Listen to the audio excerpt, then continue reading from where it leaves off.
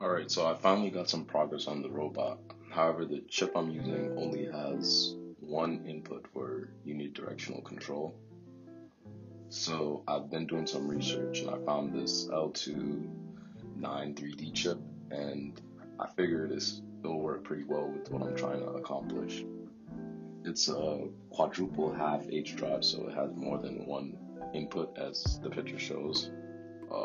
It has the inputs like I'm showing right now, 1A, 1Y, all the way to 3 and 4.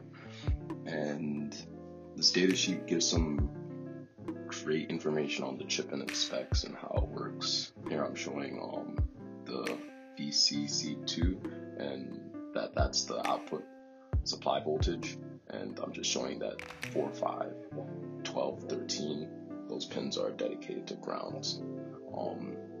I'm also showing that the 1, 2 EN and 3, 4 EN, those are the pins that enable the two drives in pairs. So 3, 4 EN enables 3, and 4, and 1, 2 EN enables 1 and 2, and it's in pairs. So that's actually pretty much it.